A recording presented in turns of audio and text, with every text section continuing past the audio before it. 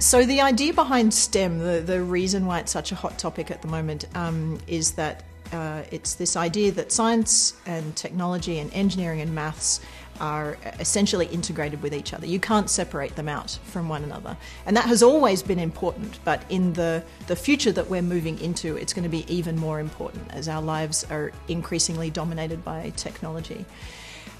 So we sort of started on a STEM path at Merici about 10 years ago when we first introduced integrated maths and science for our Year 7s.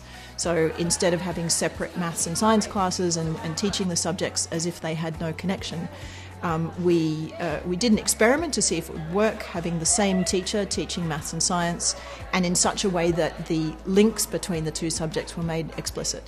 And the students had a chance to use their science skills in maths and to use their maths skills in science.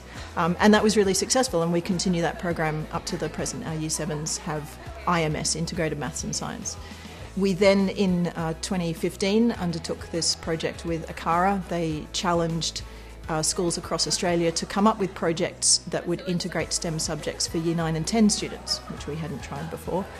And we developed a 14-week project for 2 of our Year 9 classes where we taught a module that came under the overall theme of solar photovoltaics, but we used areas of the curriculum in maths and science and IT to create a really rich set of investigations that sort of built one upon the other.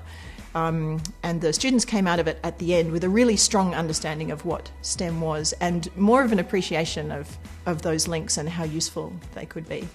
That was quite a difficult thing to implement over an entire year group of students. So in 2015 we decided to instead have an engineering elective. So we hadn't had a STEM type elective at Merici before. And we perceived from the success of the STEM project the year before that there was possibly a demand for this. And so I designed in collaboration with Giles Thompson, who's the other engineering teacher, we designed the curriculum from scratch under the design technology curriculum, and we implemented that last year. So our first cohort went through last year. They did some civil and mechanical engineering, they looked at water engineering and energy and electronics and humanitarian engineering, so how engineers can apply what they've learnt to a humanitarian context, which is a nice link, I think, with our Catholic mission and that kind of thing. And we're hoping next year to develop a second year of the course, so it becomes a fully fledged 2-year course with an aerospace engineering theme, possibly also with some mechatronics and bionics and various things like that. We're in the process of planning that right now.